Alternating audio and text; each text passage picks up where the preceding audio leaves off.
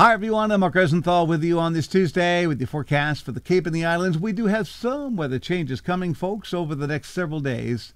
So let's get into it, shall we? And check out the weather headline together. Steamy Tuesday. We have scattered showers, storms tomorrow, cold fropa on Thursday. That's a cold frontal passage. Much drier air should arrive by Friday midday, perhaps lasting through the weekend. But for today, for the Cape and the Islands, sunny, very hot, muggy, 80 to 90. Hit the beach. Please use sunscreen. Drink lots of water. Don't get too much sun. Partly cloudy, muggy overnight, though in mid-70s.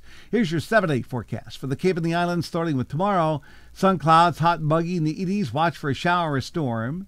Same deal on Thursday. There'll be probably more clouds on Thursday, and temperatures may fall during the afternoon once the wind turns northeast. Friday, sun clouds, much drier, hopefully, as the front passes just far enough south so we get into the dry air near 80. Saturday, Sunday, beautiful days near 80. Dew points in the 50s. Monday, Tuesday are looking great.